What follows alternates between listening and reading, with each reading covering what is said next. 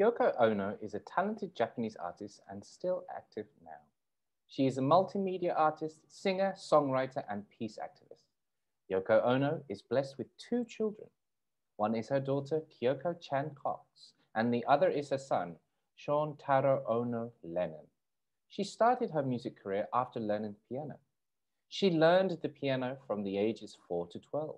She also studied the poetry of Alistair Reid, the English literature of Catherine Mansell, and the music compositions of Vietnamese trained singer Andre.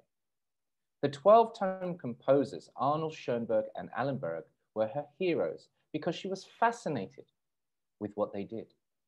In 1957, Ono left college and moved to New York.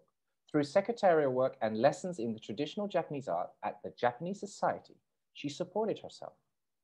She performed her first major concert at the 258-seat Carnegie Recital Hall in 1961, before meeting John Lennon, her fourth husband. Ono's musical career, though short, did a lot for music and other forms of art.